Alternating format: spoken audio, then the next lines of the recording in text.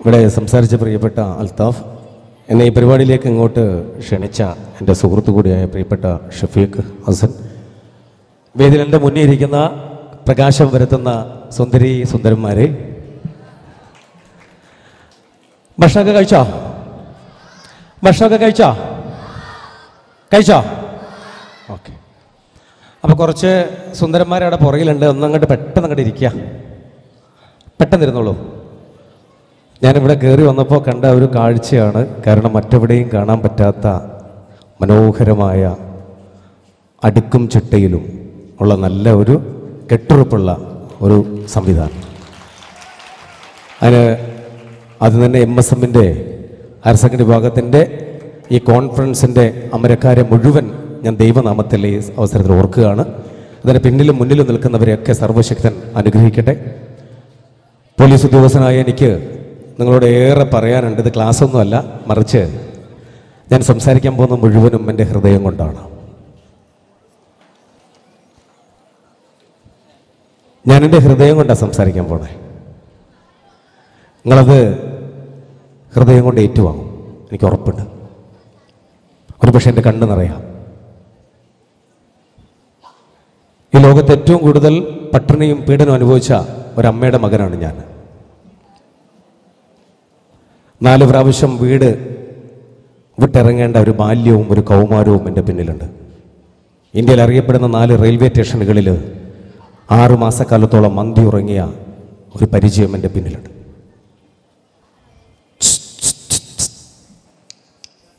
ഇവിടെ നിങ്ങളുടെ എല്ലാവരുടെ കണ്ണുകൾ എന്നിലേക്ക് വരണം, എനിക്ക് നിർബന്ധ. നിങ്ങളുടെ ചെവികളെല്ലാം ഇങ്ങനെ തള്ളയെ കാണാത്ത പശുക്കുട്ടി ഇങ്ങനെ കാത് കൂർപ്പിച്ച് നിൽക്കുന്ന പോലെ നിങ്ങൾ എന്നെ ഇങ്ങനെ കാണണം.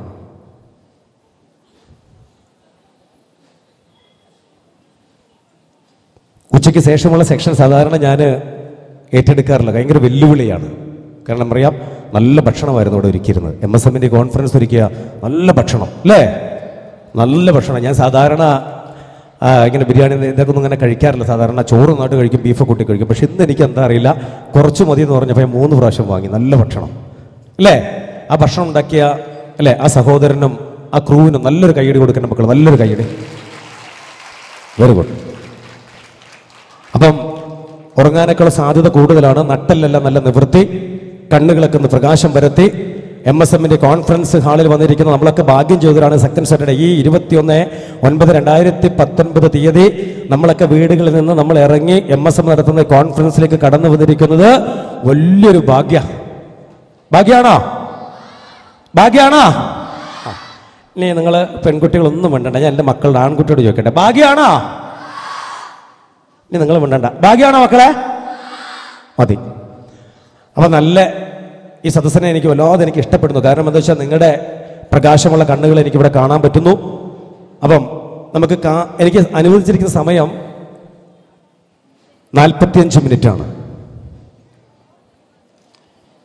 എത്ര സമയം വേണമെങ്കിലും ഞാൻ സംസാരിക്കാം. അതുകൊണ്ട് കുറച്ച് ഞാൻ സ്പീഡ് കൂട്ടുകയാണ്, എൻ്റെ വണ്ടിയുടെ സ്പീഡ് കുറച്ച് കൂട്ടുകയാണ്. ഇരിക്കേണ്ടവരൊക്കെ ഒന്ന് പെട്ടെന്ന് ഇരുന്ന സന്തോഷമായി. ഈ അങ്ങോട്ടും ഇങ്ങോട്ടുള്ള നടത്തമൊക്കെ ഒന്ന് ഒഴിവാക്കി പെട്ടെന്നൊന്ന് ഇരിക്കുക, പെട്ടെന്ന് ഇരിക്കുക ഒന്ന്. അത് ഞാൻ എവിടെ ചെന്നാലും ചോദിച്ചു പോകുന്നൊരു സംഭവമാണ്. ഈ നടത്തം ഒഴിവാക്കിയത് ഇരിക്കുക പെട്ടെന്ന് എല്ലാവരും. ഇരിക്കാൻ ഒന്ന് സീറ്റ് കൊടുക്കുക അവിടെ ഒന്ന്. ഓക്കെ, ശരിയായി. അപ്പം കഴിഞ്ഞ 21 വർഷത്തെ പോലീസ് ജീവിതത്തിൽ പോലീസ് സ്റ്റേഷനകത്തേക്ക് കയറി വന്നിരിക്കുന്ന പ്രകാശം പരത്താതെ പോയ കൗമാരങ്ങൾ, പ്രകാശം പരത്താതെ പോയ ബാല്യങ്ങൾ, അവരെ വളർത്തി വലുതാക്കി അവരെ ദിശാബോധത്തിൽ എത്തിക്കാൻ വേണ്ടി ഉത്തരവാദിത്തപ്പെട്ട മാതാപിതാക്കളുടെ കലഹം മൂലം ഗാർഹിക, മാനസിക, വൈകാരിക, ശാരീരിക മുറിവുകളേറ്റ സാമൂഹ്യ വിരുദ്ധരെന്ന് നമ്മൾ അറിയാതെ പേരിട്ട് വിളിച്ച മാനസിക സ്വസ്ഥത നഷ്ടപ്പെട്ട ബാല്യങ്ങളെയും കൗമാരങ്ങളെയും കുറിച്ച് കഴിഞ്ഞ 9 വർഷമായി പഠനം നടത്തുന്ന ഒരു പോലീസ് ഉദ്യോഗസ്ഥനാണ് ഞാൻ. കഴിഞ്ഞ 9 വർഷമായിട്ടും അസ്വസ്ഥപ്പെടുന്ന കുട്ടികളുടെ ഗാർഹിക, മാനസിക, സാമൂഹ്യ അവസ്ഥകളെ കുറിച്ച് പഠനം നടത്തുന്ന പോലീസ് ഉദ്യോഗസ്ഥനാണ് ഞാൻ. അപ്പം എല്ലാവരും ഈ ഹാളിൽ ഇരിക്കുന്ന മുഴുവൻ ആളുകളും ഒന്ന് നേരെ ഇരുന്നിട്ട് കണ്ണുകൾ എല്ലാവരും കണ്ണുകളും അടയ്ക്കുക. All of you, close your eyes. എല്ലാവരുടെ കണ്ണുകളും ഒന്നടയ്ക്കാം. MSFന്റെ മനോഹരമായ സദസ്സിലാണ് ഞാനിവിടെ ഇരിക്കുന്നത്. ഒരു കൗമാരക്കാരനാണ്, ഒരു കൗമാരക്കാരിയാണ് ഞാൻ. എൻ്റെ മാതാപിതാക്കളുടെ അനുമതിയോടുകൂടി ഈ ഡെൽറ്റ എന്ന് പറഞ്ഞ പേരിട്ടിരിക്കുന്ന ഓഡിറ്റോറിയത്തിൻ്റെ ഫസ്റ്റ് ഫ്ലോറിൽ ഞാൻ ഇരിക്കുകയാണ്. MSF നടത്തിയിരിക്കുന്ന പ്രൗഢോജ്വലമായ സദസ്സിൽ ഒട്ടനവധി വിശിഷ്ട വ്യക്തികളുടെ പദസമ്പത്തുകൾക്ക് ഞാൻ ശ്രോതാവായി മാറുകയാണ്. ഉച്ചയ്ക്ക് ശേഷമുള്ള ഭക്ഷണത്തിന് ശേഷമുള്ള ഈ സമയം എൻ്റെ അധരങ്ങളെയും എൻ്റെ മിഴികളെയും ഞാൻ വേദിക്ക് സമർപ്പിക്കപ്പെടുകയാണ്. എൻ്റെ ജീവിതത്തിനകത്തും ഈ ലോകത്തിൽ ശ്രേഷ്ഠ പദവി അലങ്കരിക്കുന്ന പുരുഷൻ ആരാണെന്ന് ചോദിച്ച പരിശുദ്ധമായ 3 ഗ്രന്ഥങ്ങളെ ഉദ്ധരിച്ചുകൊണ്ട് ആ അവസ്ഥയ്ക്ക് ഞാൻ വഴിമാറി കൊടുക്കുകയാണ്.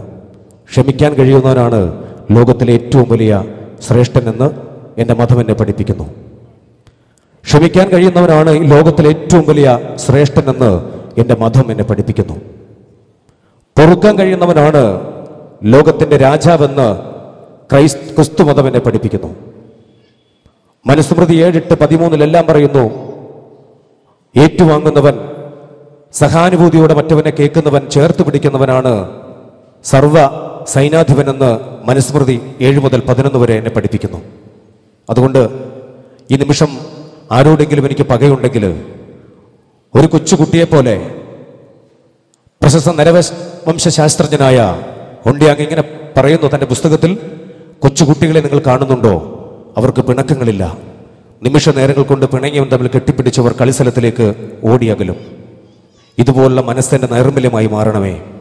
എൻ്റെ മാതാപിതാക്കളോട് എപ്പോഴെങ്കിലും എനിക്ക് കലഹമുണ്ടാക്കേണ്ട സമയം വന്നിട്ടുണ്ടെങ്കിൽ ഈ കോൺഫറൻസ് ഹാളിൽ ഇരുന്നു കൊണ്ട് അവരോടൊക്കെ ഞാൻ ക്ഷമിക്കാൻ ഞാൻ എന്നെ പഠിക്കുകയാണ്. സ്നേഹത്തിൻ്റെ ഈ നിമിഷത്തെ എൻ്റെ കണ്ണുകളെ ഞാൻ തുറക്കുകയാണ്. Open rice.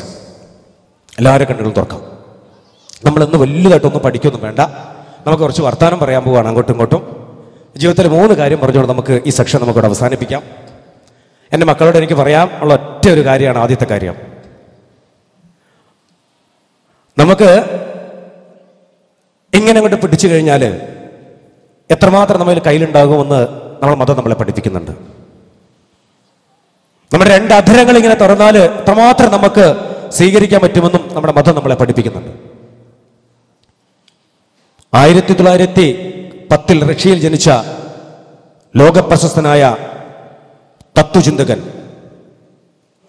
ലിയോ ടോൾസ്റ്റോയ്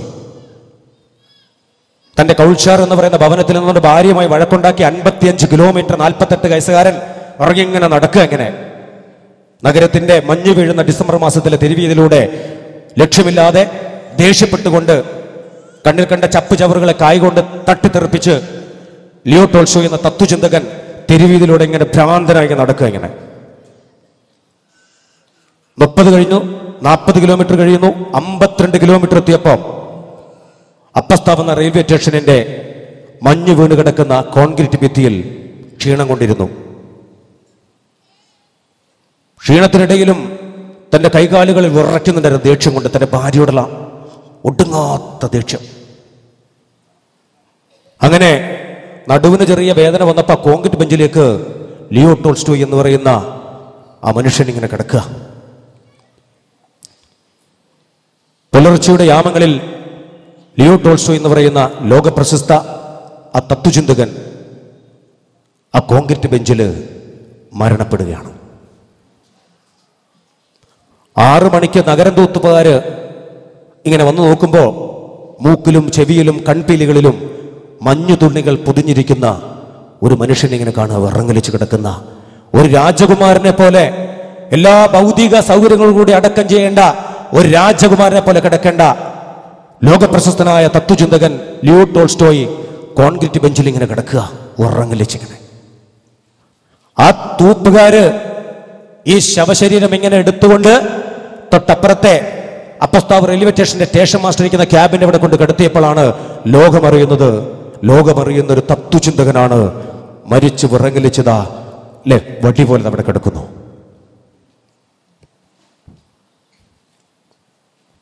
അറിവുണ്ട്, ബുദ്ധിയുണ്ട്, പക്ഷേ തിരിച്ചറിവില്ലായിരുന്നു. പിണങ്ങിയിരിക്കാൻ ആയിരക്കണക്കിന് കാരണങ്ങളുണ്ട്. ദേഷ്യപ്പെട്ടിരിക്കാൻ ആയിരക്കണക്കിന് കാരണങ്ങളുണ്ട്. ഉപ്പയെ കുറ്റപ്പെടുത്താൻ ആയിരക്കണക്കിന് കാര്യങ്ങളുണ്ട്. കൗമാരക്കാരെ നമുക്ക് ഉമ്മയെ കുറ്റപ്പെടുത്താൻ ആയിരക്കണക്കിന് കാരണങ്ങളുണ്ട് നമുക്ക്. പക്ഷേ എൻ്റെ ഉമ്മ പാവ, എൻ്റെ ഉപ്പ പാവ. ഈ ഒരൊറ്റ വാക്കിൽ സർവ്വതും ഒതുക്കാം. വിട്ടുവീഴ്ച. ഒറ്റ വാക്കിലെല്ലാം പൊറുക്കാം. ലോകത്തിലെ സകല കുടുംബ ബന്ധങ്ങളുടെ ശിഥിലീകരണം നടക്കുമ്പോൾ ഒരുപാട് സുമനസ്സുകൾ ഇടപെടും. അതിനകത്ത് നമ്മുടെ മഹല്ല് കമ്മിറ്റിയൊക്കെ ഇടപെടും. ധാർമ്മിക മൂല്യബോധ ചിന്തയുള്ള വിശിഷ്ട വ്യക്തികൾ ഇടപെടും. ഒരു മേശയ്ക്കിരുപുറം ഇരുന്നു കൊണ്ട് കുടുംബങ്ങളെ യോജിപ്പിക്കാൻ ശ്രമം നടത്തും. പക്ഷേ വാദപ്രതിവാദങ്ങൾ ഇങ്ങനെ അഴിച്ചിടും. ഒരുപാട് കുറ്റങ്ങൾ ഇങ്ങനെ തുറന്നിടും. തെളിവുകൾ ഇങ്ങനെ തുറന്നിടും. അവസാനം വ്യക്തികൾ നകന്നു പോരുമ്പോൾ നീതിപീഠത്തിന്റെ കയ്യിലെത്തും. മലപ്പുറത്ത് കോടതിയുണ്ട്, കുടുംബ കോടതി. ആ കോടതിയുടെ വരാന്തയിൽ നമുക്കിങ്ങനെ കാണാം, ദൈവം യോജിപ്പിച്ച, സർവശക്തൻ യോജിപ്പിച്ച കുടുംബത്തെ മനുഷ്യൻ വേർപെടുത്തുന്ന വേദനിക്കുന്ന കാഴ്ചകൾ ഇങ്ങനെ കാണാം ആ കോടതിയുടെ വരാന്തയിൽ. ഒറ്റ ചോദ്യമുള്ളൂ, നിനക്ക് പിണങ്ങിയിരിക്കാൻ 1000 കാരണങ്ങളുണ്ട്.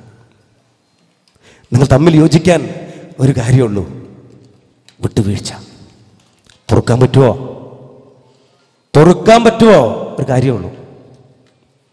അവനെയാണ് സർവശക്തൻ ശ്രേഷ്ഠൻ എന്ന് വിളിക്കുന്നത്. ഇസ്ലാം ശ്രേഷ്ഠൻ എന്ന് വിളിക്കാം. പരിശുദ്ധ ഖുർആനിൽ പരിശുദ്ധ ഭഗവത്ഗീത 18 അധ്യായമുണ്ട്. 3-ാം അധ്യായം ഇങ്ങനെ പറയുന്നുണ്ട്, സാംഖ്യയോഗം. 2-ാം അധ്യായം ഇങ്ങനെ പറയുന്നു, 3-ലേക്ക് വരും. 2-ാം അധ്യായം ഇങ്ങനെ പറയുന്നുണ്ട്, ജാതസ്യ ഹി ധ്രുവം മൃത്യുമൃത്യസ്യ ചതസ്മാദ പരിഹാരത്തെ നത്തും ചേതത്വം അർഗസി മാം കർമ്മണേ. ജനിച്ച നീ മരിക്കും, മരിച്ചാൽ വീണ്ടും നീ ജീവിക്കും. അത് അമ്മയ്ക്ക് കർമ്മം ചെയ്തുകൊണ്ടാകട്ടെ, അമ്മയ്ക്ക് കർമ്മം ചെയ്തുകൊണ്ടാകട്ടെ. 6666 ആയത്ത് 114 സൂറത്തുകളുടെയും അതിന് മലയാള പരിഭാഷയിലൂടെ യാത്ര ചെയ്യാൻ ഭാഗ്യം ലഭിച്ചൊരു ക്രൈസ്തവനായ പോലീസ് ഉദ്യോഗസ്ഥനാണ് ഞാൻ. അങ്ങനെ യാത്ര ചെയ്യുമ്പോൾ 25-26 ആയത്തിലെത്തുമ്പോൾ നമ്മളെ ഇങ്ങനെ ഓർമ്മപ്പെടുത്തുന്നു, മാതാപിതാക്കളെ നീ ഛേ എന്ന വാക്കുകൊണ്ട് പോലും ഉച്ചരിക്കപ്പെടരുത്. നമ്മളൊരുപാട് വാട്സപ്പുകളുടെയും ഒരുപാട് മൗലവിയുടെ കുത്തുബുകളിലും അല്ലെ ഒരുപാട് മതപ്രഭാഷകളുടെ ഒക്കെ ഇഷ്ടംപോലെ നമ്മൾ സംശീകരിക്കും. 2 ചെവികളിലും മാതാപിതാക്കളെ എങ്ങനെ നമ്മൾ സംരക്ഷിക്കണം, എങ്ങനെ സ്നേഹിക്കണം, എങ്ങനെ അവരെ ശുശ്രൂഷിക്കണം, എങ്ങനെ അവരെ കാണണം, കേൾക്കണം. പക്ഷേ നിമിഷങ്ങളാണ്. നിമിഷ നേരം കൊണ്ട് നമ്മുടെ കണ്ണിങ്ങനെ നിറയും. അതേ നിമിഷ നേരം കൊണ്ട് നമ്മുടെ കണ്ണുകളിൽ നനവുടങ്ങും, മറന്നുപോകും. 2 ചെവിയുള്ളതുകൊണ്ട് മറന്നുപോകും. എൻ്റെ അപേക്ഷയാണ്, ക്ഷമിക്കുന്നവനാരോ അവനാണ് ശ്രേഷ്ഠൻ. വികാരത്തെക്കാൾ കൂടുതൽ വിവേകത്തിന് ബുദ്ധി കൊടുക്കുന്നവനാണ് ശ്രേഷ്ഠനെന്ന് ക്ലാരക്രിസ്റ്റോ തന്റെ ലേഖനത്തിൽ ഇങ്ങനെ പറയുന്നുണ്ട് അല്ലെ. ഒരു കുളത്തിനകത്ത് ഇങ്ങനെ മുങ്ങി താഴ്ന്നുകൊണ്ടിരിക്കുന്ന ഒരു കുഞ്ഞ് 16 വയസ്സുകാരനെ കണ്ടപ്പം അമ്മയുടെ വയറ്റിൽ 6 മാസം അമ്മ കുഞ്ഞിനെ വയറ്റിലിട്ടിരിക്കുക. തന്റെ ഭർത്താവ് ദൂരെയുള്ള ഗ്രാമത്തിൽ തൊഴിൽ തേടി പോയിരിക്കുന്നു. തന്റെ മകനെ കാണുന്നില്ലോ എന്ന് കരുതി ആകുലപ്പെട്ട അമ്മ നോക്കുമ്പോൾ വീടിന്റെ മുറ്റത്ത് ഉള്ള കുളത്തിനകത്ത് നീന്തലറിയാത്ത 16 വയസ്സുകാരൻ ഇങ്ങനെ മുങ്ങിത്താഴുന്നു. ഏകദേശം ഒരു 6 കിലോമീറ്റർ അപ്പുറത്ത് ആളുകൾ കുന്നും ചെരുവിലെല്ലാം ജോലി ചെയ്യുന്ന വലിയൊരു മലമ്പ്രദേശം. അമ്മ ഒന്നും ആലോചിച്ചില്ല. അമ്മ ഓടിപ്പോയി മുങ്ങിത്താഴുന്ന മകനെ കണ്ടപ്പം എടുത്തുകൊണ്ട് ചാടി കുളത്തില്. അമ്മയ്ക്ക് നീന്തൽ അറിയില്ലായിരുന്നു.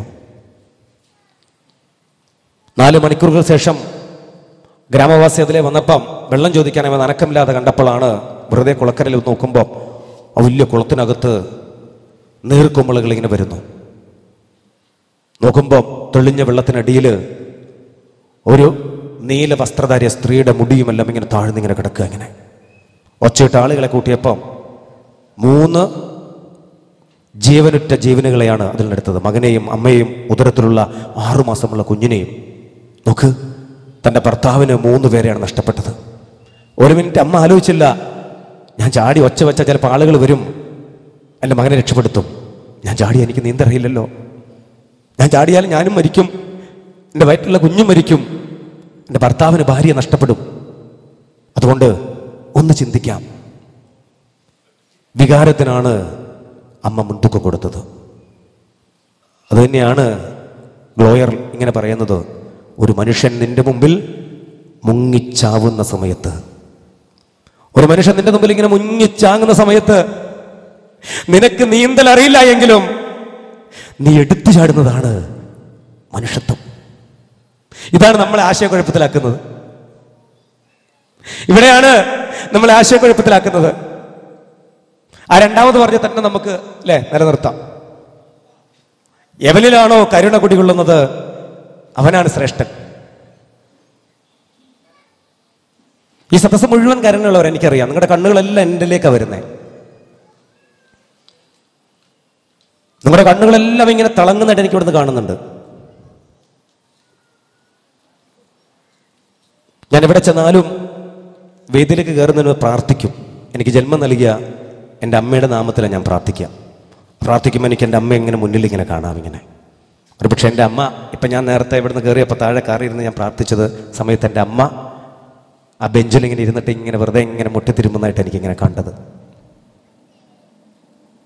എനിക്ക് കൃത്യമായിട്ട് കാണിച്ചു തരും എനിക്ക്.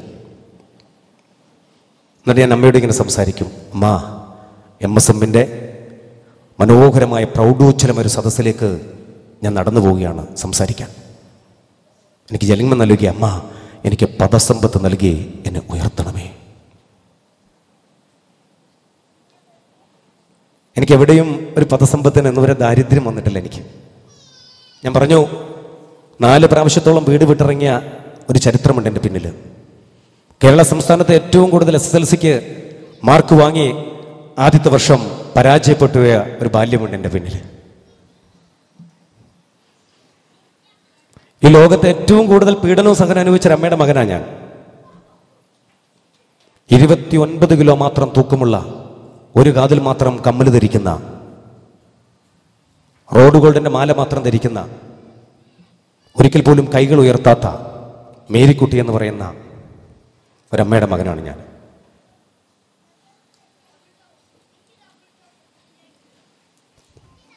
മദ്യപാനത്തിന്റെ ദുരന്തം ഏറ്റുവാങ്ങിയ ഒരു കുടുംബമാണ് എൻ്റെ കുടുംബം. പക്ഷെ ഇന്ന് എല്ലാ സന്തോഷമുണ്ട്. ഞാൻ താമസിക്കുന്ന മഞ്ചേരി പോലീസ് ക്വാർട്ടേഴ്സിൽ, ക്വാർട്ടേഴ്സ് നമ്പർ 1-ലാണ്. 13 വർഷമായിട്ട് ക്വാർട്ടേഴ്സിൽ 490 സ്ക്വയർ ഫീറ്റുള്ള ആ ചെറിയ ക്വാർട്ടേഴ്സിനകത്ത് ഞാനും എൻ്റെ അച്ഛനും അമ്മയും എൻ്റെ 2 മക്കളും വളരെ സന്തോഷമായിട്ട് കഴിയുന്നുണ്ട്. ഒന്നിനൊരു കുറവില്ല. ആ ക്വാർട്ടേഴ്സ് ചെറുതാണെങ്കിലും സന്തോഷം വളരെ വലുത് എൻ്റെ വീട്ടിൽ. നിങ്ങളെപ്പോഴെങ്കിലും നിങ്ങൾക്ക് എൻ്റെ മക്കളെ പോലെ നിങ്ങൾക്ക് വരാം. മഞ്ചേരി വരുമ്പോൾ ആ പോലീസ് സ്റ്റേഷനെ തൊട്ടടുത്ത് കാണുന്ന ഫസ്റ്റ് ക്വാർട്ടേഴ്സാണ് എൻ്റെ ക്വാർട്ടേഴ്സ്. അവിടെ നടക്കാൻ പറ്റാത്ത ഒരു അമ്മയുണ്ട് എൻ്റെ വീട്ടിൽ. നടക്കുകയൊക്കെ ചെയ്യും. അമ്മ കൈക്ക് പിടിച്ചിങ്ങനെ നടത്തണമെന്ന് മാത്രമേ ഉള്ളൊരു ഭാഗം കുഴഞ്ഞു പോയ എൻ്റെ അമ്മ നടക്കില്ല എന്ന് പറഞ്ഞ് മിംസ് ഹോസ്പിറ്റലിൽ ഒരുപാട് ചികിത്സകളൊക്കെ നടത്തി അവസാനം കൊണ്ടുപോയിക്കൊള്ളാൻ പറഞ്ഞപ്പോൾ മനോഹരമായ ഒരു 40,000 വരുന്ന ഒരു ഹൈഡ്രോളിക്കിൻ്റെ കട്ടിലും അമ്മയും എനിക്ക് സമ്മാനിച്ചപ്പോൾ ആ കട്ടിൽ എൻ്റെ വീട്ടിൽ കയറ്റാൻ പറ്റാത്തൊരു വലിയൊരു ഹൈഡ്രോളിക്കിൻ്റെ കട്ടിൽ മഞ്ചേരിയിൽ പ്രശസ്തമായ ഒരു ഹൈടെക് ഹോസ്പിറ്റലിൽ 4,000 രൂപയ്ക്ക് കട്ടിൽ ഞാൻ കൊടുക്കുകയും ശേഷം അന്നത്തെ പോലീസ് സൂപ്രണ്ടിൻ്റെ അനുമതിയോടുകൂടി എൻ്റെ അമ്മയെ ഞാൻ അവിടുത്തെ മഞ്ചേരി മുള്ളമ്പാറ ആയുർവേദിക് ആശുപത്രിയിലെ അവിടുത്തെ അന്നത്തെ ഡോക്ടർ KV സത്യനാരായണ ഡോക്ടറെ കാണുകയും പറഞ്ഞു, 1 വർഷത്തോളം ചികിത്സിച്ചാൽ ഒരു പക്ഷേ നടക്കാൻ സാധ്യതയുണ്ട്, പക്ഷേ നിങ്ങൾ കൂടെ ഉണ്ടാകണം എന്ന് പറഞ്ഞു. അങ്ങനെ തിരുമലൊന്നുമല്ല, അടിവസ്തി എന്ന് പറയുന്ന ഒരു ആയുർവേദ ട്രീറ്റ്മെൻറ്റ്, വയറ്റിലേക്ക് കുഴമ്പ് കയറ്റുന്ന ഒരു ട്രീറ്റ്മെൻറ്റ്. അങ്ങനെ 1 വർഷവും 4 മാസവും എൻ്റെ അമ്മ മഞ്ചേരി മുള്ളമ്പാറ ആയുർവേദിക് ആശുപത്രിയുടെ വരാന്തയിൽ അമ്മ കിടന്നു. 1 വർഷം ഞാൻ ഡ്യൂട്ടിക്ക് പോയത് ആശുപത്രിയുടെ വരാന്തയിൽ നിന്നാണ്. എൻ്റെ 2 മക്കൾ സ്കൂളിൽ പോയത് ആശുപത്രിയുടെ വരാന്തയിൽ നിന്നാണ്. ഞങ്ങൾ നട്ടിരിക്കുന്ന എൻ്റെ ഭാര്യ നട്ട കവുങ്ങുണ്ട് അവിടെ, എൻ്റെ ഭാര്യ നട്ട തെങ്ങുമുണ്ട് ആശുപത്രിയുടെ മുറ്റത്ത്. നിങ്ങൾ എപ്പോഴെങ്കിലും പോവുകയാണെങ്കിൽ ആശുപത്രിയുടെ മുറ്റത്തുള്ള ആ പ്രധാന കവാടത്തിൻ്റെ ഉള്ളിലതൊരു TV വെച്ചിട്ടുണ്ട്. ഊനയുടെ ഒരു TV, കരിപിടിച്ച TV. എൻ്റെ പോലീസ് ക്വാർട്ടേഴ്സിൽ ഞാൻ കണ്ടുവിടുന്ന TV എൻ്റെ അമ്മയ്ക്കും 16 പേരടങ്ങുന്ന സ്ത്രീകൾക്കും കാണാൻ വേണ്ടി ഞാൻ ആ TV അവിടെ കൊണ്ടുവച്ചതാ. അമ്മ സുഖം പ്രാപിച്ചു. 1 വർഷവും കൃത്യം പറഞ്ഞാൽ 3 മാസവും 11 ദിവസം കഴിഞ്ഞപ്പം അമ്മ അവിടുന്ന് ഡിസ്ചാർജ് ചെയ്യുകയാണ്. രാവിലെ അമ്മയുടെ വയറ്റിലേക്ക് കുഴമ്പ് കയറ്റും, ചൂട് കുഴമ്പ്. എന്നിട്ട് കട്ടിലിരുന്ന അമ്മയെ ഞെക്കി, അമ്മയുടെ വയറ്റിൽ നിന്ന് ഞെക്കി മൊത്തം പുറത്ത് കളയണം. ഒരു 10 പ്രാവശ്യത്തോളം ബാത്റൂമിൽ പോവും, ടോയ്ലറ്റിൽ പോവും അമ്മ. ശബരിമല ഡ്യൂട്ടിക്ക് നിയോഗിതനായി നിന്ന സമയത്ത് അമ്മ പറഞ്ഞു, നീ ഇല്ലെങ്കിൽ ഇവിടെ ബുദ്ധിമുട്ടും മക്കളെ, അതുകൊണ്ട് നമുക്ക് നിർത്തിപ്പോകാമെന്ന് പറഞ്ഞു. നിങ്ങൾ മടുത്തു പോയില്ല എന്നെ കൊണ്ടെന്ന് പറഞ്ഞു.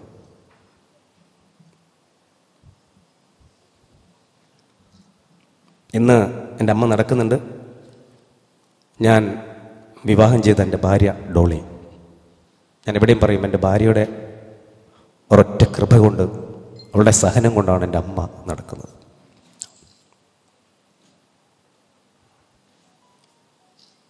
അമ്മ സഞ്ചരിക്കാത്ത സ്ഥലങ്ങളില്ല, അമ്മ യാത്ര ചെയ്യാത്ത ദേശങ്ങളില്ല. ഏതൊരു ഹൗസ് വാമിങ്ങിനും കല്യാണത്തിനും ഇന്ന് എൻ്റെ അമ്മ അവിടെ വരുമായിരുന്നു. പക്ഷേ ഇന്ന് മഞ്ചേരിയിൽ ഒരു പരിപാടി ഉണ്ടായിരുന്നു രാവിലെ ഞങ്ങളുടെ പള്ളിയിൽ.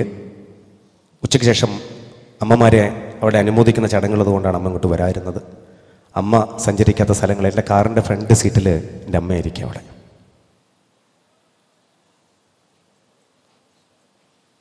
അമ്മയ്ക്കിപ്പം നല്ല വണ്ണമൊക്കെ ഉണ്ട് ശരീരത്തിന്. 29 കിലോയിൽ നിന്ന് അമ്മ 70 കിലോയ്ക്ക് മുകളിൽ ഭാരമുണ്ടെന്ന്. നിരന്തരമായി അമ്മ എന്നും ഉമ്മ കൊടുത്തിട്ട് വീട്ടിൽ നിറങ്ങുന്നൊരു മകനാണ് ഞാൻ. പോലീസുകാരനായ ഞാൻ എത്തിപ്പെടാത്ത സ്ഥലങ്ങളില്ല. 9 വിദേശ രാജ്യങ്ങൾ സന്ദർശിക്കാൻ ഭാഗ്യം ലഭിച്ചിട്ടുണ്ട് എനിക്ക്. ബഹുമാനീയ യൂസഫ് അലി, രാജ്യം പത്മശ്രീ നൽകാതിരിക്കുന്ന യൂസഫ് അലിയുടെ കൂടെ വേദി പങ്കിടാൻ ഭാഗ്യം ലഭിച്ചിട്ടുണ്ട് എനിക്ക്. കഴിഞ്ഞ മാർച്ച് 21-ാം തീയതി ദുബായിൽ അൽനാസർ ലക്ഷണിലും അജ്മാനിലും 2 സ്ഥലങ്ങളിൽ ഞാൻ സംസാരിച്ചപ്പം എന്നെ ഏറ്റവും കൂടുതൽ എന്നെ കണ്ണു നിറയിച്ച നിമിഷങ്ങൾക്ക് ഞാൻ സാക്ഷ്യമായിരുന്നു. യൂസഫ് അലി സാഹിബ് സന്നിധായിരിക്കുന്ന വേദിയിൽ മാതാവിനെ കുറിച്ച് സംസാരിച്ച ആ നല്ല നിമിഷം. The present moment is ഇന്നോവേറ്റബിൾ. ഈ നിമിഷം അനിവാര്യമാണ്. അതുകൊണ്ട് ഈ ക്ലാസ്സിനകത്ത് പ്രത്യേകിച്ച് എനിക്കൊന്നും എൻ്റെ മക്കളോട് പറയാനില്ല. എനിക്കൊന്നേ പറയാനുള്ളൂ, ജീവിതത്തിൽ മാതാപിതാക്കളെ ഇങ്ങനെ ചേർത്തിങ്ങനെ പിടിക്കുക. ഒരുപക്ഷെ നിങ്ങൾ കണ്ണ് തുറക്കുമ്പോഴേക്കും അവർ നമ്മളിൽ നിന്ന് അകന്നു പോയിട്ടുണ്ടാവും. നിങ്ങളൊരു CD കണ്ടിട്ടുണ്ടോ എനിക്കെന്ന് അറിയുന്നില്ല. മാതാവിൻ്റെ കാൽച്ചുവട്ടിലാണ് സ്വർഗമെന്ന മനോഹരമായ ഒരു കാസറ്റാണ്. യൂട്യൂബിലുണ്ട്. മനോഹരമായ ഒരു പ്രസംഗവേദി. 2015 വർഷം, മാസം മാർച്ച് 27, സ്ഥലം തൃശ്ശൂർ ജില്ല, നാട്ടിക കടപ്പുറം. വേദിയുടെ വലതുഭാഗത്ത് യൂസഫ് അലി സന്നിധനായിരിക്കുന്നു. വേദിയുടെ മധ്യഭാഗത്ത് മലയാളത്തിലൊരു നടൻ, മഹാനടനിരിക്കുന്നു, അമ്മയുമായിരിക്കുന്നു. വേദിയുടെ ഏറ്റവും ഇടതുഭാഗത്ത് പദസമ്പത്തുകളുടെ രാജകുമാരൻ എന്നറിയപ്പെടുന്ന അബ്ദുൽ സൗദ് സമദാനി സാഹിബിന്റെ മനോഹരമായ പ്രസംഗം നടക്കുന്നു വേദിയിൽ. ആ പ്രസംഗവേദിയിൽ അദ്ദേഹം മാതാപിതാക്കളുടെ നന്മതിന്മകളെക്കുറിച്ച് ഇങ്ങനെ സംസാരിക്കുകയാണ്. ആ സംസാരത്തിലാണ് അദ്ദേഹം കൊണ്ടു നിൽക്കുന്നത് ആദിശങ്കരനെ കുറിച്ചാണ് സംസാരിക്കുന്നത്. ലോകത്തിൽ ഏറ്റവും കൂടുതൽ അമ്മയെ സ്നേഹിച്ച മകൻ ആദിശങ്കരാജ് തിരുവടികൾ, സർവജ്ഞപീഠമേറിയ ജഗദ്ഗുരു ആയി കഴിഞ്ഞിരിക്കുന്ന ശങ്കരാജ തിരുവടികളെ കുറിച്ച് സംസാരിക്കുമ്പോൾ അമ്മയ്ക്ക് ഭയങ്കര ആഗ്രഹം തോന്നുന്നു, എൻ്റെ മകനെ എനിക്കൊന്ന് കാണണം, ഞാൻ ഒന്ന് പ്രസവിച്ചല്ലേ. അമ്മ മരിക്കാറായിരിക്കുന്ന അമ്മ ഇങ്ങനെ പ്രാർത്ഥിക്കുക, എൻ്റെ മകനെ എനിക്കൊന്ന് കാണണം, എൻ്റെ കുട്ടി എവിടെയാ. അമ്മ മരിക്കാറായിരിക്കുന്ന സമയത്ത് ശങ്കരൻ കാലടിയിലേക്ക് എത്തുന്നു. ആ കുടിലിനകത്ത് ചാണകം മെഴിയ തറയിൽ അമ്മ ഇങ്ങനെ കിടക്കുക, നീണ്ടു നിവർന്ന്. ആരാണ് എന്ന് അമ്മ കാണുന്നില്ല. പുറത്ത് കാൽപെരുമാറ്റം കേട്ട മാത്രയില് അമ്മ അകത്തുനിന്ന് തല ഉയർത്താൻ പോലും കഴിയാത്ത അമ്മ ചോദിക്കുകയാണ്, ആരാന്നല്ല ചോദിച്ചത്, മോനെ ശങ്കരാ. 9.5 മാസക്കാലത്തോളം ഈ അമ്മ ഈ ഉദരത്തിൽ നിന്നെ നൊന്ത് പ്രസവിച്ച് വളർത്തി വലുതാക്കിയില്ലേ. നീ എന്റെ വയറ്റിൽ കിടന്നപ്പോ നീ ചവിട്ടിയ പാടുകൾ ഇതാ എന്റെ അടിവയറ്റിൽ ഇപ്പോഴും അവശേഷിക്കുന്നു ശങ്കര.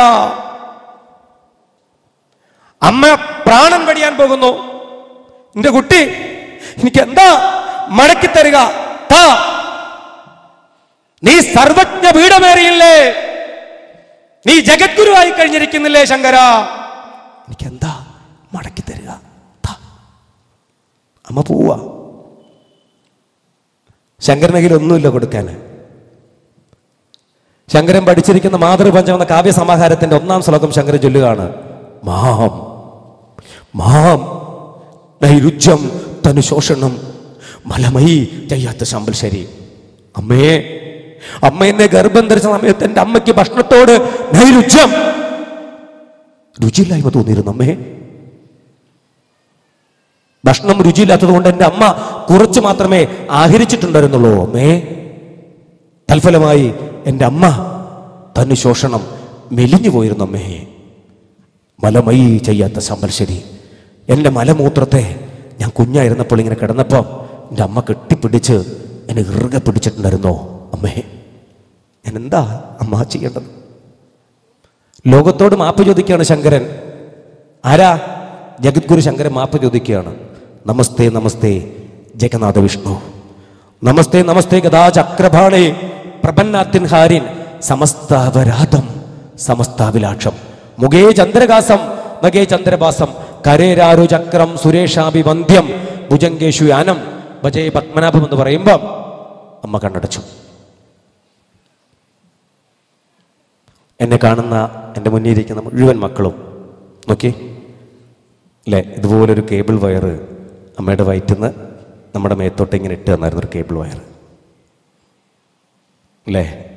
ആ കേബിൾ വയറിലൂടെയാണ് അന്നജനം, വിറ്റാമിൻ, പ്രോട്ടീൻ, ജലാംശം എല്ലാം നമ്മൾ ഉമ്മയുടെ മേത്തുനിന്ന് ഊറ്റി വലിച്ചെടുത്തു അനുവാദമില്ലാതെ.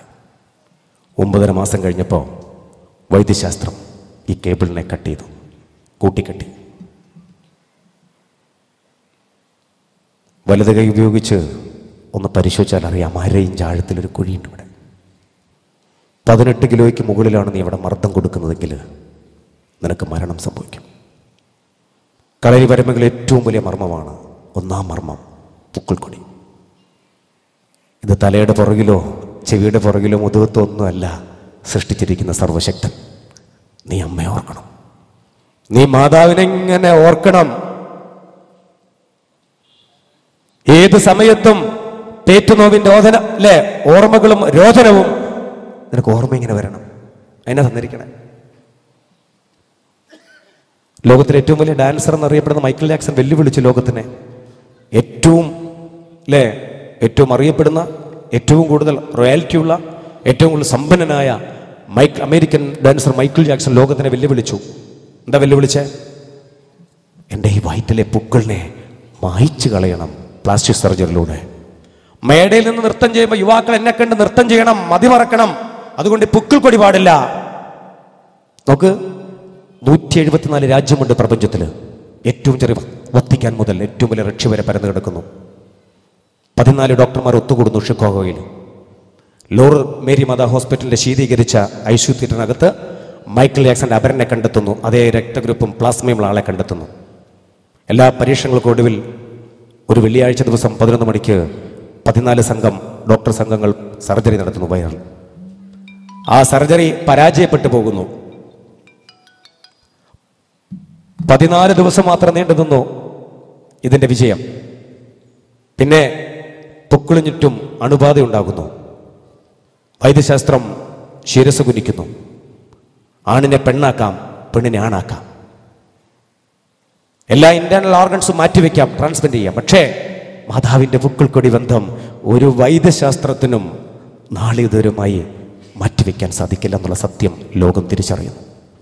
അതുകൊണ്ട് എൻ്റെ മുന്നിരിക്കുന്ന മക്കള് എല്ലാവരും ഓർത്തോളൂ, ഉമ്മയെ വേദനിപ്പിക്കരുത്.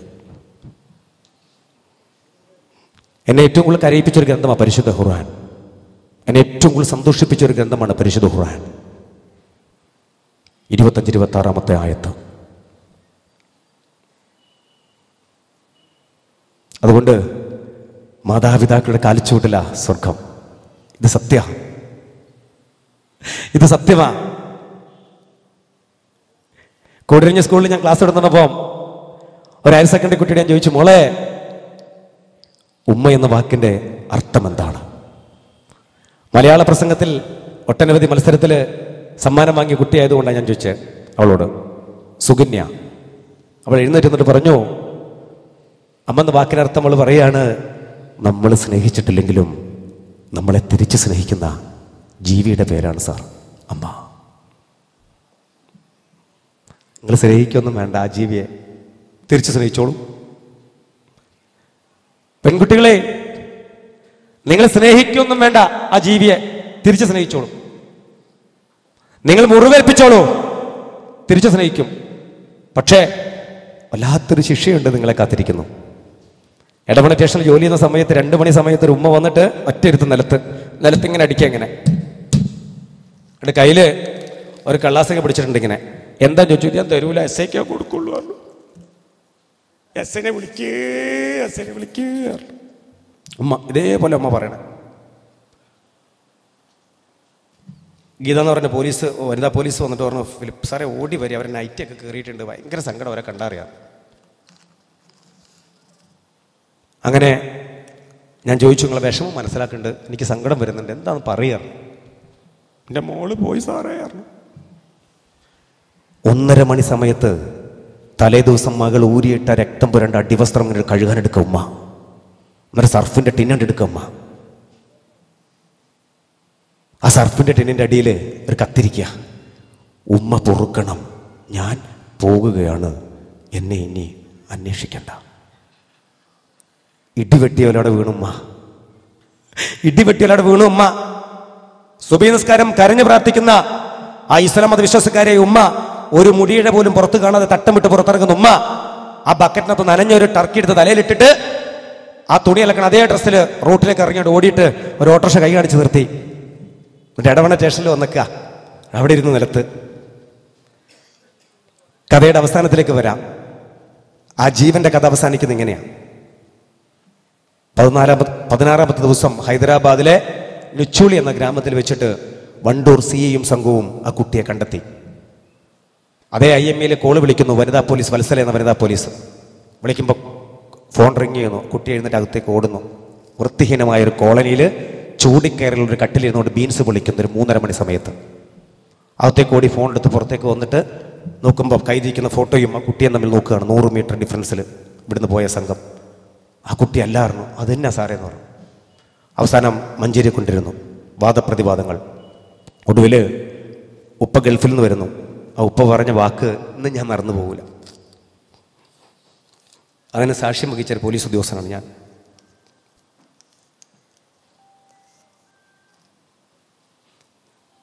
പതിനെട്ട് വാച്ചുണ്ട് സാറേ എൻ്റെ മോക്ക്. എനിക്കാകെ ഒന്നുള്ളൂ ഈ വാച്ച്. 9 വർഷമായിട്ട് ഞാൻ എനിക്ക് തുണികൾ എടുത്തിട്ടില്ല, നല്ല തുണികളൊന്നും. എൻ്റെ കുട്ടീൻ്റെ തുണി കാണണമെങ്കിൽ ഞങ്ങൾ വീട്ടിൽ ഒന്ന് വരി. 3 അലമാര മൊത്തം എൻ്റെ കുട്ടിക്കുള്ള തുണിയാണ്. എന്ത് പറ്റി സാർ എൻ്റെ കുട്ടിക്ക്? അപ്പം ഉമ്മ പറഞ്ഞു, ഇപ്പോൾ ഒരു കാര്യം മനസ്സിലായി സാറേ. 16 വർഷം ഞങ്ങൾ എൻ്റെ കുട്ടീനെ സ്നേഹിച്ചത് യഥാർത്ഥ സ്നേഹമായിരുന്നു. പക്ഷേ എൻ്റെ മോള് ഞങ്ങളെ സ്നേഹിച്ച കള്ളസ്നേഹമായിരുന്നു സാർ. നിങ്ങൾ ഉപ്പയമ്മയെ സ്നേഹിച്ചത് കള്ളസ്നേഹമായിരുന്നു എന്ന്. നീ ദീർഘസുമംഗലിയായി ഭവിക്കപ്പെടില്ല എന്ന് മനുസ്മൃതി 13:15 പറയണ്ടേ. കരിഞ്ഞു പോകുമെന്ന് പറയുന്നു. നീ ഉണങ്ങിപ്പോവും. സൂരജ് എന്നൊരു വ്യക്തിയുടെ കൂടെ ആ പെൺകുട്ടി ഇറങ്ങി പുറപ്പെട്ടപ്പോ അവളുണ്ടാക്കിയ മുറിവ് ആ കുടുംബത്തെ എത്ര വലുതാണെന്നറിയോ? അതുകൊണ്ട് പ്രിയപ്പെട്ട എൻ്റെ മക്കളെ, കണ്ണുകൾക്ക് കാണുന്നതല്ല യാഥാർത്ഥ്യം, കാതുകൾക്ക് കേൾക്കുന്നതല്ല യാഥാർത്ഥ്യം. 2 പ്രാവശ്യം ചിന്തിക്കണം.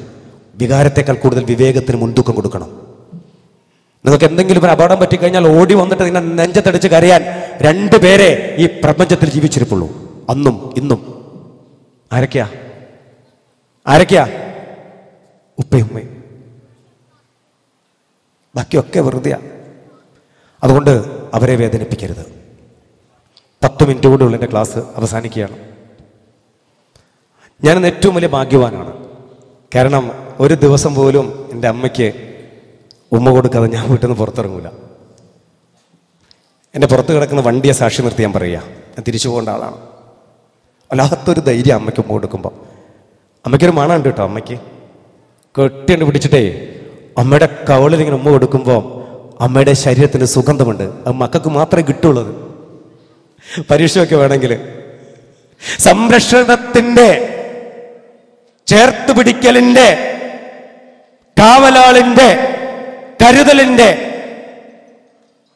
ഈ സുഗന്ധം അമ്മയുടെ മേത്തുനിന്ന് വരിക. വേണമെങ്കിൽ കൊടുത്താൽ മതി ഉമ്മ കേട്ടോ, നിർബന്ധമൊന്നുമില്ല. നിങ്ങളെ ആരും കുറ്റപ്പെടുത്തില്ല, പഴി പറയില്ല, കേസൊന്നും എടുക്കുകയില്ല. 22ാമത്തെ വയസ്സിൽ രാമേശ്വരം എന്ന ഗ്രാമത്തിൽ എന്നും പുറത്തേക്ക് ഇറങ്ങുമ്പോൾ ഉമ്മ കൊടുക്കുന്നൊരു മകനുണ്ടായിരുന്നു. 176 സെന്റിമീറ്റർ ഉയരമുള്ള കച്ചു എന്ന് സ്നേഹപ്പെട്ടിരിക്കുന്ന ഡോക്ടർ APJ അബ്ദുൽ കലാം.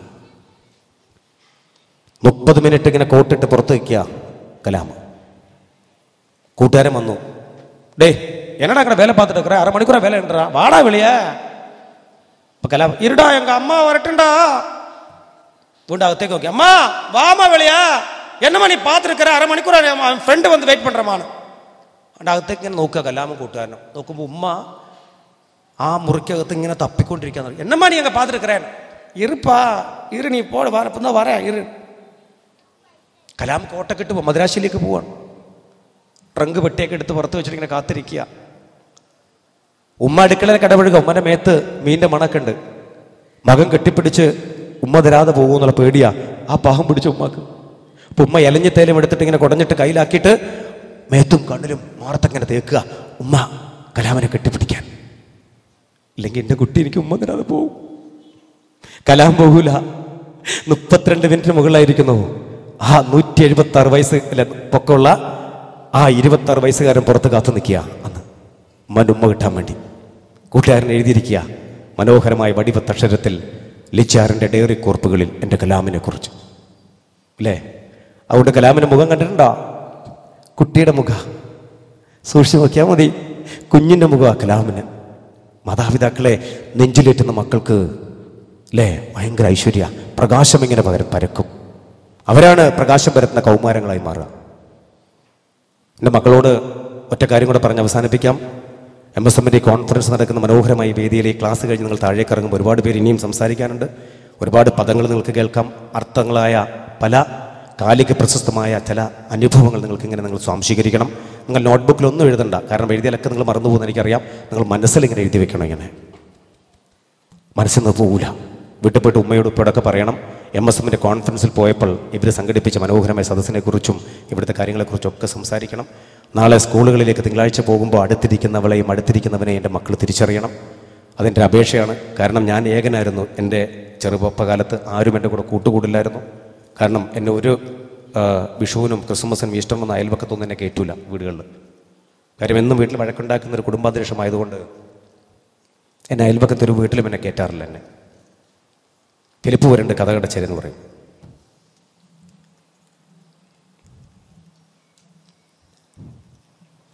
എൻ്റെ അമ്മ 4 പ്രാവശ്യം സ്കൂളിൽ വന്നിട്ടുണ്ട്. മമ്പാട് ഹൈസ്കൂളിൽ 4 പ്രാവശ്യവും ഞാൻ ചോറ് കട്ടുന്നിട്ടാണ് വന്നത് അമ്മ സ്കൂളിൽ വന്നത്. അമ്മ അവസാനോട് പറഞ്ഞെന്ന് ഞാൻ ഓർമ്മയുണ്ട്, ഇനി എന്നെ അങ്ങോട്ട് വിളിപ്പിക്കരുത്, നാണം കെട്ട പരിപാടിക്ക് വിളിപ്പിക്കാൻ, ഞാൻ വല്ല പുഴയിലും ചാടി മരിക്കുന്നു പറഞ്ഞമ്മ.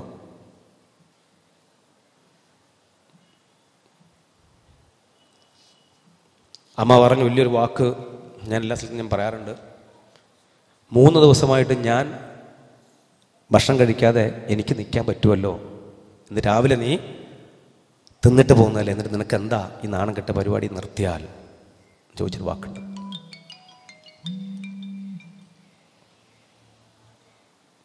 അതുകൊണ്ട് പ്രിയപ്പെട്ട എൻ്റെ മക്കളെ, അടുത്തിരിക്കുന്നവനെ ചേർത്ത് പിടിക്കുക. നിങ്ങളോട് ചിലപ്പോൾ അവൻ ചിരിക്കും കളിക്കുകയൊക്കെ ചെയ്യും, പക്ഷെ അവൻ്റെ ഉള്ളിൽ വേദന ഉണ്ടാവും. നിങ്ങൾ അടുത്തിരിക്കുന്നവൾ നിങ്ങളുടെ ക്ലാസ് മുറികളിൽ ചിരിക്കും കളിക്കുകയൊക്കെ ചെയ്യും, പക്ഷെ അവളുടെ ഉള്ളിൽ വേദന ഉണ്ടാവും. അവളുടെ വീടറിയണം, അവിടെ ഉപ്പയും ഉമ്മയും അറിയണം. അവർ വീട്ടിലേക്ക് ഇടയ്ക്കൊന്ന് പോകണം ഉപ്പയമ്മയെ വിളിച്ചിട്ട്. അത് പറയാൻ കാരണം പറഞ്ഞു നിർത്താൻ സർഫ് ടീച്ചറിനോട് പറഞ്ഞു, ഫിലിപ്പ് ഒരുപാട് ക്ലാസ് എടുത്ത് നടക്കുന്ന വ്യക്തിയല്ലേ, ആ ഷെഫീഖിൻ്റെ വീട് വരെ ഒന്ന് എൻ്റെ ഫിലിപ്പ്, ഓനെ കൊണ്ട് കുടുങ്ങി, ഓനിപ്പോൾ 4ാമത്തെ ക്ലാസ്സിലാണ് ഇരുത്തുന്നത്, ടീച്ചർമാരൊന്നും ഓനെ ഏറ്റെടുക്കില്ല, എൻ്റെ ഒറ്റ ഉത്തരവാദിത്തത്തിൽ എൻ്റെ റെസ്പോൺസിബിലിറ്റി അവനിപ്പോൾ ഇരുത്തുന്നത്, എന്താ ഫിലിപ്പ് എത്ര നാളായി പറഞ്ഞു, ഒന്ന് പോകാം അവൻ്റെ വീട് വരെ എന്ന് പറഞ്ഞു. അങ്ങനെ വടവറുന്ന സ്ഥലത്താണ് വീട്. ഞാനും മകേഷും എൻ്റെ സുഹൃത്ത് മകേഷുണ്ട് ക്ലാസ്സുകൾ എടുക്കാൻ വരുന്ന ചിത്രം വരയ്ക്കുന്ന മകേഷ്, ഞങ്ങൾ രണ്ടുപേരും ഒരു ദിവസം വരുന്ന വഴിക്ക് വൈകുന്നേരം സമയത്ത് ഇവൻ്റെ വീട്ടിൽ പോകാൻ തീരുമാനിച്ചു. 4 മണി സമയത്തോടു കൂടി ഇവൻ്റെ ഒരു കോളനിയിലാണ് ഇവൻ താമസിക്കുന്ന, ഷെഫീഖ് എന്ന് പറഞ്ഞ കുട്ടി. അങ്ങനെ വീട്ടിലെത്തിയ സമയത്ത് കണ്ട കാഴ്ച, ആ വീടിൻ്റെ മുറ്റത്ത് 3 കുട്ടികളിങ്ങനെ കളിക്കുന്നത്. ഞങ്ങൾ ചോദിച്ചു ഷെഫീഖിൻ്റെ വീടാണെന്ന് ചോദിച്ചപ്പോൾ ഞങ്ങളെ മുഖത്തേക്ക് ഇങ്ങനെ നോക്കിയിട്ട് ചെറിയ 3 കുട്ടികൾ വെറ്റിക്കോട്ട് കയറി വെറ്റിക്കോട്ടിട്ട് മണ്ണിങ്ങനെ കളിക്കുക. അത് നോക്കുമ്പോൾ കാക്കൂ എന്ന് വിളിച്ച ഒറ്റ ഓട്ടം 3 കുട്ടികൾ താഴേക്ക്. കുറച്ച് കഴിഞ്ഞ് വന്നപ്പോൾ ഉണ്ട് നമ്മളെ കഥാനായകൻ ഷെഫീഖ് ഇങ്ങനെ വരുന്നുണ്ട്, കുറച്ചിങ്ങനെ കയ്യൊക്കെ ഇങ്ങനെ വരുന്നുണ്ട്. നോക്കാം 3 കുട്ടികളുമുണ്ട് പുറകിലുണ്ട്. അത് വന്ന് അപ്പോൾ ഉമ്മയുണ്ട്. ആ കോട്ടവാതിലും ഇങ്ങോട്ട് തുറക്കുകയാണ്. ആ ബംഗ്ലാവിൻ്റെ ചാക്കുകൊണ്ട് മടിപ്പാവട കൊണ്ട് മറച്ചിരിക്കുന്ന ആ ബംഗ്ലാവിൻ്റെ വാതിലിങ്ങനെ തുറക്കുക. കയറിയിരിക്കാൻ പറഞ്ഞു. തട്ടം കൊണ്ട് 2 പ്ലാസ്റ്റിക്കിൻ്റെ ചെയർ ഇങ്ങനെ തുടച്ചു. ഇരിക്കും സാറേ. ഒരു PTA മീറ്റിങ്ങിലും പോകില്ലെന്നാണ് പറഞ്ഞത്. ഉപ്പ വരാറില്ല, ഉമ്മ ഇടയ്ക്കേ വരുള്ളൂ.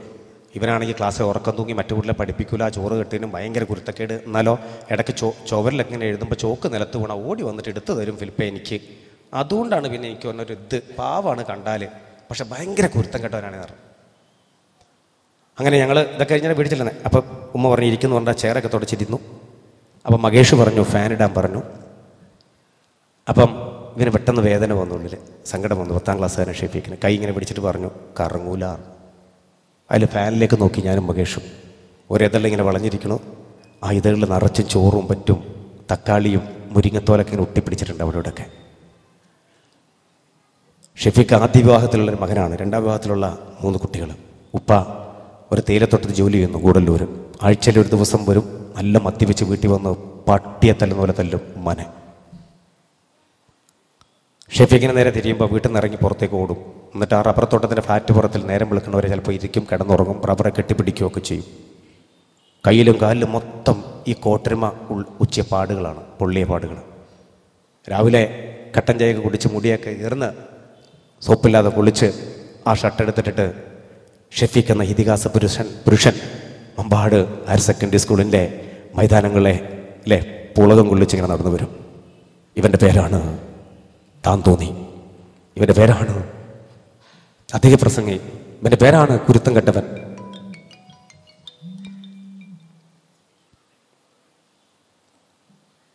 ഇവൻ്റെ പേരാണ് തലതെറിച്ചവൻ. എൻ്റെ സർവീസിനിടയിൽ ഇത്രയും കുരുത്തം കെട്ടവനെ കണ്ടിട്ടില്ല. ബയോളജി ടീച്ചറുടെ കമൻറ്റ്, ഇംഗ്ലീഷ് പഠിപ്പിക്കുന്ന ടീച്ചറുടെ കമൻറ്റ്, നീയോ പഠിക്കുന്നില്ല ടി സി വാങ്ങി പോടാ. ഇല്ലേ? ആരാണ് പ്രിയപ്പെട്ടവരെ ഉത്തരവാദി?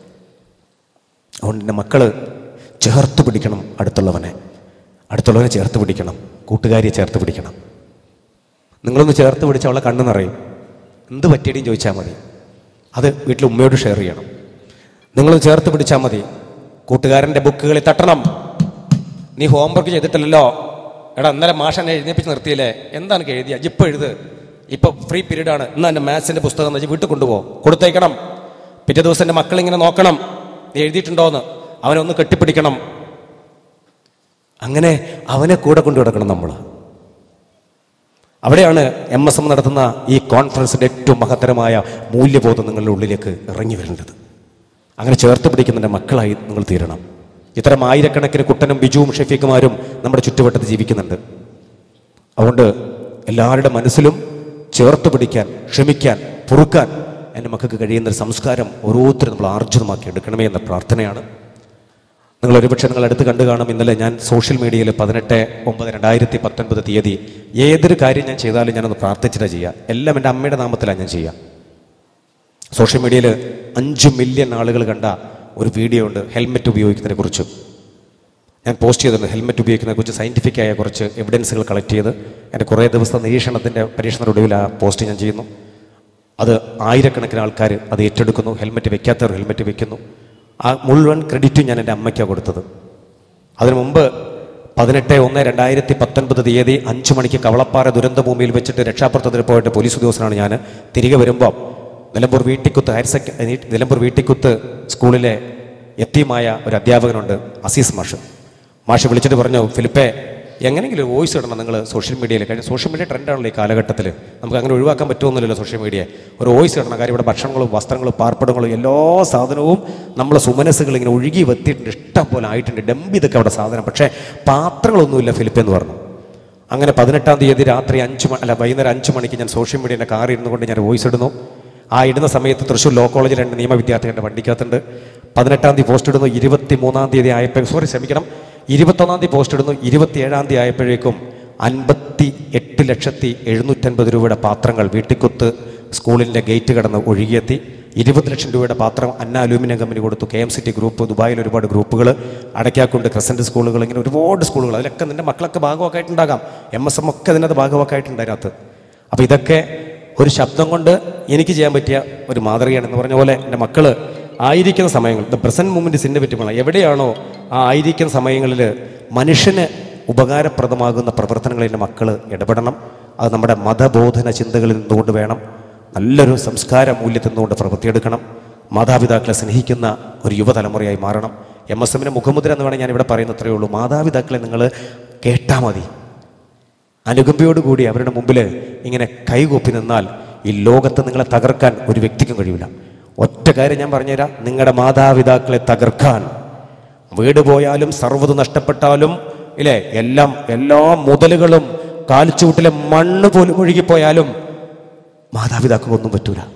പക്ഷേ നിങ്ങൾ വിചാരിച്ചാൽ അവരെ തകർത്ത് തരിപ്പണമാക്കാൻ പറ്റും. ഒരു പെൺകുട്ടി വിചാരിച്ചാൽ ഉമ്മ എന്ന സാഗരത്തെയും ഉപ്പ എന്ന ആ ജീവിത വടവൃക്ഷത്തെയും തകർത്ത് തരിപ്പണമാക്കാൻ പറ്റും. ഒരാൺകുട്ടി വിചാരിച്ചാൽ നീ ലഹരിയുടെ ഏതെങ്കിലും കയത്തിലേക്ക് നീ അറിയാതെ ഒന്ന് കാലെടുത്ത് വെച്ചാൽ നിന്നെ വളർത്തി വലുതാക്കിയ ഉപ്പ എന്ന സാഗരം തകർന്ന് തരിപ്പണായി പോകും. അല്ലാതെ ഉപ്പയും ഉമ്മയും ലോകത്താർക്കും ഒന്നും ചെയ്യാൻ പറ്റൂല. നിങ്ങൾക്ക് ചെയ്യാൻ തകർക്കാം. ഈ ചിന്താഗതി മനസ്സിലുണ്ടാകട്ടെ. നല്ല വ്യക്തിയായാൽ മതി, അല്ലേ? നല്ല വ്യക്തിയായാൽ മതി. ഞാൻ എവിടെയും പറയാറുണ്ട്, സൂര്യോദയത്തിന് മുമ്പേ കൈലുകളോടും പാത്രങ്ങളോടും തട്ടിയും മുട്ടിയും സംസാരിക്കുന്ന സ്ത്രീ ജന്മമാണ് ഉമ്മ. ഉമ്മനെ വേദനിപ്പിക്കരുത്. തൊടിയിലെ വാടിക്കരിഞ്ഞ ചെടികളുടെയും കരിയാപ്പിലിൻ്റെയും ദാഹം തീർക്കുന്ന കർഷകശ്രീ അവാർഡ് ഒരിക്കൽ പോലും ലഭിക്കാത്ത മകളെയാണ് എൻ്റെ ഉമ്മ. എൻ്റെ ഉമ്മനെ ഞാൻ വേദനിപ്പിക്കൂല. എല്ലാവരും ഉറങ്ങി അവസാനത്തെ പ്രകാശവും അണച്ച് അലാറം ഓണാക്കാതെ സ്വന്തമായി ഉണർന്നെഴുന്നേൽക്കുന്ന സ്ത്രീ ജന്മത്തിന്റെ പേരാണ് ഉമ്മ. ഉമ്മനെ ഞാൻ വേദനിപ്പിക്കൂല. വിളമ്പിക്കൊടുത്ത് തനിക്ക് ചെയ്യാതെ വരുമ്പോ മക്കളെ ഉമ്മാക്കത് ഇഷ്ടമല്ല എന്ന് കള്ളം പറയുന്ന മാതൃസ്നേഹത്തിനെ ഞാൻ വേദനിപ്പിക്കൂല. പടച്ചവനോടുള്ള പരിഭവം പറച്ചിലില്ലേ, സ്വന്തം പേര് പറയാൻ പലപ്പോഴും മറന്നു പോകുന്ന മറവിക്കാരിയുണ്ട് വീട്ടില്. എൻ്റെ ഉമ്മ, ആ ഉമ്മനെ ഞാൻ വേദനിപ്പിക്കൂല. നിന്റെ വരവെന്ന് വൈകിക്കഴിഞ്ഞാൽ ഉമ്രപ്പടിയിൽ മറ്റൊരു പ്രസവ വേദന അനുഭവിക്കുന്ന മാലാഖയുണ്ട്. ഉമ്മ, ആ ഉമ്മനെ ഞാൻ വേദനിപ്പിക്കൂല. നീ ഒരു അണ്ണാൻ കുഞ്ഞിനെ പിടിച്ച്, നീ ഒരു കിളിക്കുഞ്ഞിനെ പിടിച്ച് ഉമ്രപ്പടി താലോലിക്കുമ്പോ ഉമ്മ പറയും, മോനെ മോളെ അതിനെ തുറന്നു വിടും മക്കളെ, അതിനെ കണ്ടില്ലെങ്കിൽ അതിന്റെ തള്ളക്കിളി കരയുമെന്ന് പറയുന്ന സ്നേഹവാത്സല്യത്തിന്റെ പേരാണ് എൻ്റെ ഉമ്മ. ആ ഉമ്മനെ ഞാൻ വേദനിപ്പിക്കൂല. പാവനവും പവിത്രമായ പ്രണയബന്ധത്തിന്റെ കഥ പറഞ്ഞു തന്ന നനഞ്ഞ പൂവിന്റെ പേരാണ് ഉമ്മ. ആ ഉമ്മയെ ഞാൻ വേദനിപ്പിക്കൂല. ഗൃഹാന്തരീക്ഷത്തിന്റെ ഇരുണ്ട നാടുകളിൽ ചൂടിനോടും ചാരത്തോടും പടവെട്ടി ചുക്കി ചൊളിഞ്ഞുപോയ ഒരു പഴംതുണി കഷ്ണത്തിന്റെ പേരാണ് ഉമ്മ. ആ ഉമ്മയെ ഞാൻ വേദനിപ്പിക്കൂല. എൻ്റെ വിഴുപ്പലക്കാൻ വിധിക്കപ്പെട്ട് അലക്കുകല്ലിന്റെ ചുവട്ടിൽ മാത്രം നിറഞ്ഞത് കാണുന്ന സ്ത്രീ സാന്നിധ്യത്തിന്റെ പേരാണ് ഉമ്മ. ഉമ്മനെ ഞാൻ വേദനിപ്പിക്കൂല. ഒടുവിൽ ആ സാഗരം കളമൊഴിഞ്ഞു പോകുമ്പോൾ വാടിക്കരിഞ്ഞ ചെടികളും പൂവും ഞാനും നിങ്ങളും പറയും, ഉമ്മയില്ലാത്ത വീട് വീടേയല്ല. ഉമ്മയില്ലാത്ത വീട് വീടേയല്ല. പ്രിയപ്പെട്ടവരെ, മാതാവിൻ്റെ കാൽച്ചുവട്ടിലെ സ്വർഗം നിങ്ങൾ ഓരോരുത്തരും സ്വായത്തമാക്കട്ടെ. ഒരു ബാപ്പ വേൾഡ് മാപ്പ് കൊണ്ടുവന്നൊരു കഥ പറഞ്ഞു കൊടുക്കും. നിങ്ങൾ എല്ലാവർക്കും ഈ കഥ പറഞ്ഞു കൊടുക്കണം. ഒരു ബാപ്പ വീട്ടിലേക്ക് വരുന്ന ഒരു വേൾഡ് മാപ്പുമായിട്ടാണ്. വേൾഡ് മാപ്പ് ബാപ്പ അവിടെ കൊണ്ടുവച്ചു. നേരെ ബാപ്പ കുളിക്കാൻ പുറത്തേക്ക് ഇറങ്ങി. ബാപ്പ എന്നും വരുന്ന പോലെ കയ്യിലൊന്നും ഇല്ലായിരുന്നു, തിന്നാനൊന്നും ഇല്ലായിരുന്നു കയ്യിൽ. കാര്യം തിന്നാനുണ്ടെങ്കിൽ ബാപ്പയ്ക്ക് മകൻ സുക്കൂറുണ്ട്, ഭയങ്കര വെറുതെയാണ്. 2 മക്കളാണ് ബാപ്പയ്ക്ക്, സുക്കൂറും മൻസൂറും. ഈ സുക്കൂർ ഭയങ്കര കുസൃതിയാണ്. സുക്കൂർ എന്ന് നോക്കിയപ്പോൾ ബാപ്പാൻ്റെ കയ്യിൽ ഒന്നുമില്ല, ഒരു സാധനമില്ല, മുട്ടായി പോലും ഇല്ല. ആ ഒരു വേൾഡ് മാപ്പ്, വലിയ വേൾഡ് മാപ്പ് കൊണ്ട് ചുരുട്ടി അവിടെ വെച്ചു. സുക്കൂർ എടുത്ത് നോക്കിയപ്പോൾ വേൾഡ് മാപ്പ്, കുറേ സംഭവം. ഇത് സ്കൂളിൽ കുറേ കണ്ടിട്ടുണ്ട്. സുക്കൂർ 1ാം ക്ലാസ്സിലത്തൊക്കെ തൂക്കിയിട്ട് ഭിത്തിയിലൊക്കെ. സുക്കൂർ ദേഷ്യം പിടിച്ചിട്ട് ആ വേൾഡ് മാപ്പ് എടുത്തിട്ട് താലങ്ങും പരങ്ങും വലിച്ചണ്ട് കയറി സുക്കൂർ. എന്നിട്ട് അവിടെ ഇട്ടു നിലത്ത്. ബാപ്പ വന്നിങ്ങനെ നോക്കിയപ്പോൾ വേൾഡ് മാപ്പ് കയറി കിടക്കണം. ബാപ്പ ചാരടത് കയറി അയച്ചു. ഞാനാണ് ബാപ്പ കയറിയ അറിഞ്ഞു. ഇവിടെ കുരുത്തം കെട്ടവനെ അറിഞ്ഞു. സുക്കൂർ ഇറങ്ങി ഓടിക്കളഞ്ഞു. 7ാം ക്ലാസ് മാത്രമേ ബാപ്പ പഠിച്ചുള്ളൂ. ബാപ്പ മുട്ടയെ കുത്തിയിരുന്നിട്ട് എങ്ങനെ നോക്കിയിട്ടും ഈ വേൾഡ് മാപ്പ് ഒന്ന് യഥാസ്ഥാനത്ത് വരുന്നില്ല. ബാപ്പയ്ക്ക് ആകെ ദേഷ്യം. ബാപ്പ പറഞ്ഞു, സുക്കൂറെ മര്യാദക്ക് റെഡിയാക്കിക്കോ, അല്ലെങ്കിൽ കിടത്തി ഉറക്കില്ല ഞാൻ കാരണം. ബാപ്പയുടെ കൂട്ടിയിട്ടിട്ട് നേരെ കുളിക്കാൻ പോയി. 15 മിനിറ്റ് ബാപ്പ നോക്കി നടന്നില്ല, ശ്രമം ഉപേക്ഷിച്ചു. തൻ്റെ വികൃതിയായ 1ാം ക്ലാസ്സിൽ പഠിക്കുന്ന സുക്കൂർ വന്ന് 3 മിനിറ്റ് കൊണ്ട് വേൾഡ് മാപ്പ് അവിടെ ഓർഡർ ചെയ്ത് വെച്ചു. ബാപ്പ വന്നിട്ട് ചോദിച്ചു, അന്നെ ഭൂമിശാസ്ത്രം പഠിപ്പിക്കൊണ്ട് ചോദിച്ചു. ഇല്ലായിരുന്നു. പിന്നെ എങ്ങനെ ബാപ്പാൻ്റെ കുട്ടിയെ റെഡിയാക്കിയാണ്? ബാപ്പ ഞാൻ അതിൻ്റെ ബേക്കിലേ സച്ചിൻ ടെണ്ടുൽക്കറിൻ്റെ ഫോട്ടോയാണ് കണ്ടു. കാരണം കീറിയ വേൾഡ് മാപ്പിന് പുറകിൽ സുക്കൂർ കണ്ടത് ഒരു വ്യക്തി സച്ചിൻ ടെണ്ടുൽക്കറിൻ്റെ ചിത്രമാണ്. ആ ചിത്രത്തിൽ സച്ചിൻ്റെ കണ്ണെവിടെ നിൽക്കണം, ചുണ്ടെവിടെ നിൽക്കണം, ഉടലെവിടെ നിൽക്കണം, വിരലെവിടെ നിൽക്കണം, പാദം എവിടെ നിൽക്കണമെന്ന കുട്ടിക്കറിയാം. ഒരു ഭാഗത്തൊരു വ്യക്തിയെ പെറുക്കി നന്നാക്കിയപ്പോൾ ഒരു ഭാഗത്തൊരു വ്യക്തി നന്നായി. നോക്കുമ്പം മറുഭാഗത്ത് ഒരു ലോകവും നന്നായിരിക്കുന്നു. ആ വ്യക്തി പറഞ്ഞ ഞാനും കേട്ട നിങ്ങളുമായി തീരട്ടെ എന്ന് ഹൃദയത്തെ തൊട്ടുകൊണ്ട് പ്രാർത്ഥിക്കുന്നു. കേട്ടവർക്കും കണ്ടവർക്കും ഫിലിം മമ്പാടിൻ്റെ സ്നേഹം. Thank you.